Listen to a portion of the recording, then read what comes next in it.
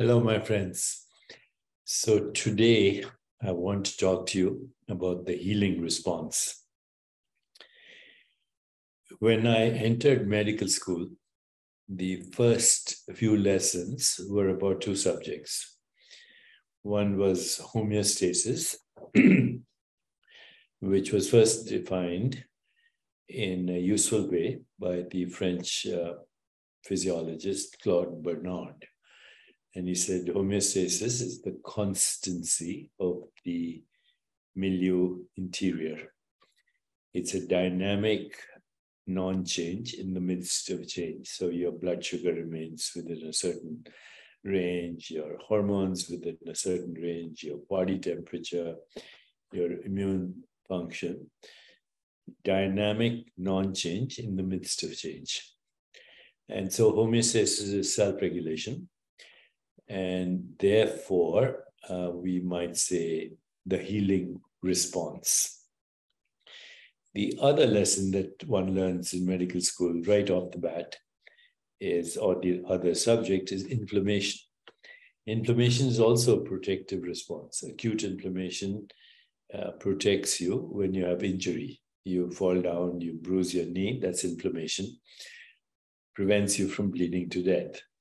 Or you encounter an infection like a pneumococcus, and your body produces antibodies and brings the inflammatory response to the area of injury, in this case, exposure to infection. So that's also a healing response. When inflammation and the healing response, which is homeostasis, go out of balance and are not integrated, fine-tuned, then we get sick. An over-aggressive immune system puts you at risk for allergies, autoimmune illnesses. An under-aggressive or inappropriately responding immune system, in other words, a depressed immune system, predisposes you to infection and even cancer. So there's a dance between homeostasis and inflammation. Chronic inflammation is a risk factor along with stress for almost every chronic illness, with the 5% or less that are due to fully penetrant genes. So today what I want to talk to you about is the healing response, where when we're in the fight-flight mode or the reactive mode, then we have something happening in our autonomic nervous system, which is called sympathetic overdrive. Pupils dilate, heart rate speeds up, blood is diverted from the brain and the stomach to the muscles so we can run and we can fight. And everything is on hyper alert.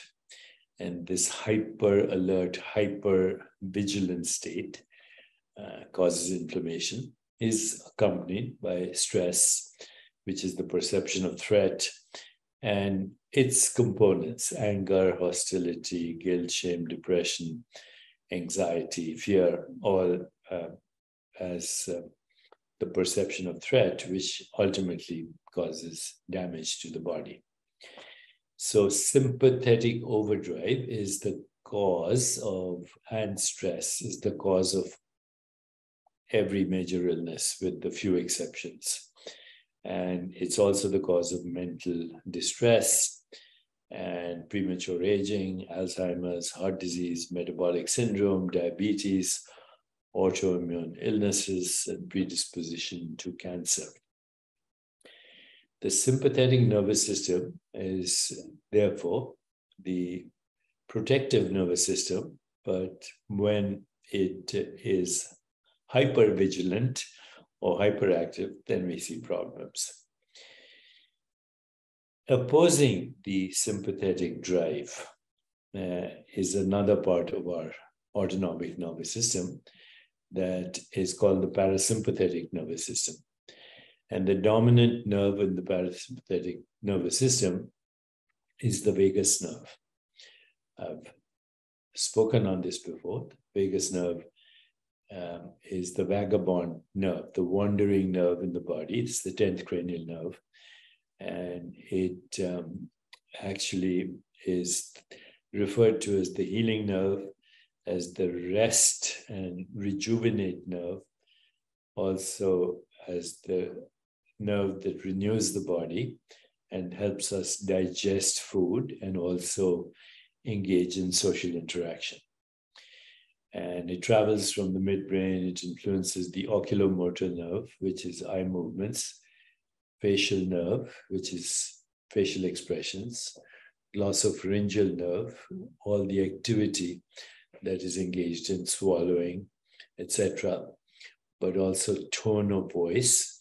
It influences deep breathing and heart rate variability. And then it pierces the diaphragm and interacts with all the hollow and solid organs of the body with only one purpose: self-regulation and return to homeostasis. So we can say activation of the vagus nerve is the healing response. Here are the most important things to know about the vagus nerve. Number one, it counteracts sympathetic overdrive. Number two, it optimizes mind, body, brain perceptual activity as an integrated, unified activity that leads to self-regulation, healing, and the return to wholeness. Health is the memory of the return to wholeness. Number three, it increases heart rate variability and decreases heart rate and lowers blood pressure. Number four, it restores metabolic balance or homeostasis and reduces inflammation. I've already mentioned that, but this is very important because metabolism is influenced moment by the nature of your experiences in awareness and how you interpret them.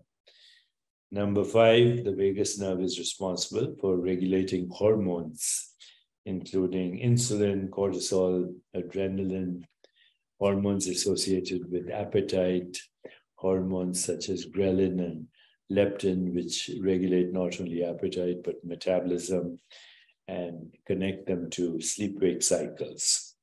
So it regulates our endocrine or hormonal system.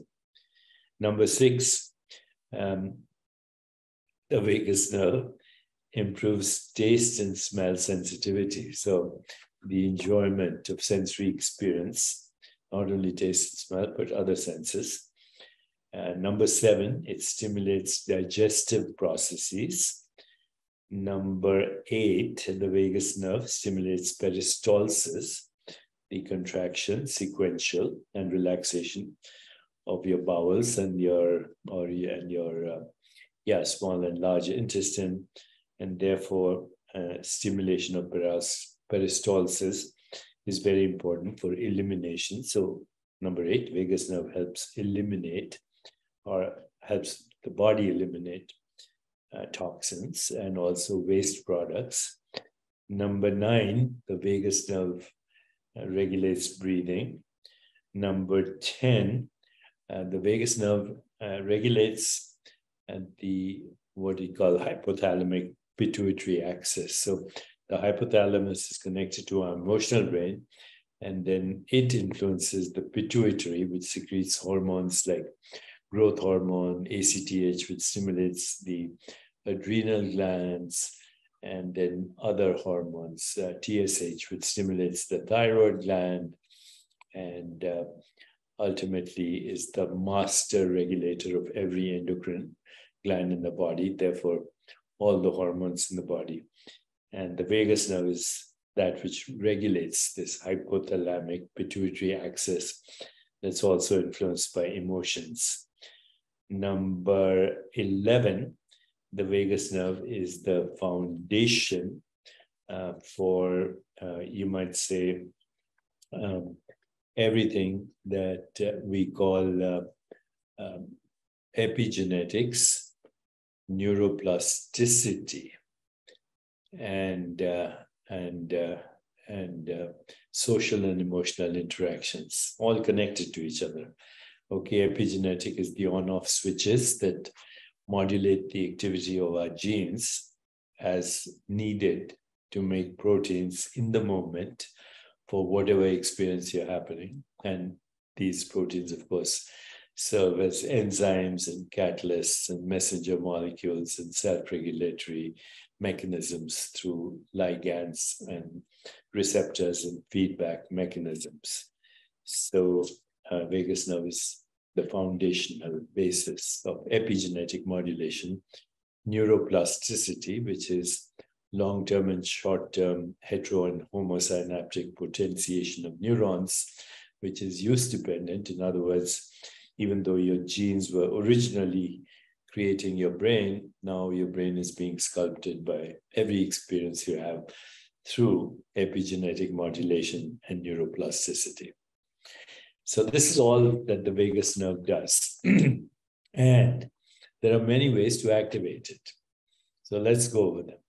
Smiling simulates the corners of the eyes and also, therefore, the oculomotor nerve, which is connected to the vagus nerve. Smiling also activates facial expressions and actually enhances emotional well-being, but activates the vagus nerve for the healing response. Then there is toning, humming, chanting, singing.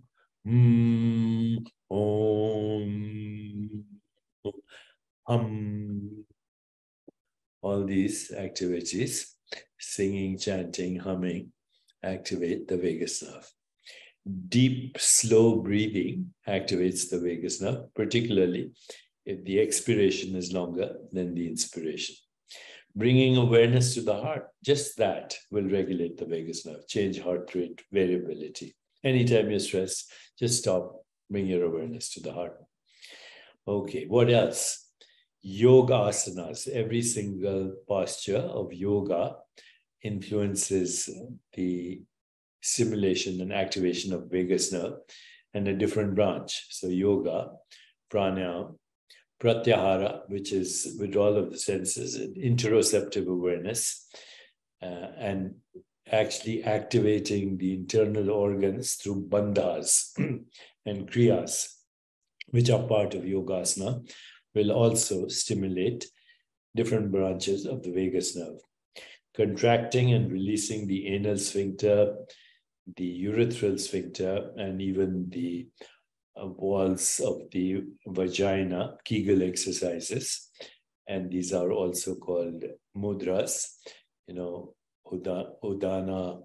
mudra, Muladhara bandha, Uddiyana bandha, Jalandhara bandha, where they are the principal ways of contracting and relaxing sphincters, and they all stimulate the vagus nerve.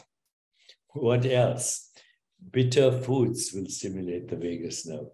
Social and emotional interaction in the direction of empathy, compassion, joy, equanimity will stimulate the vagus nerve.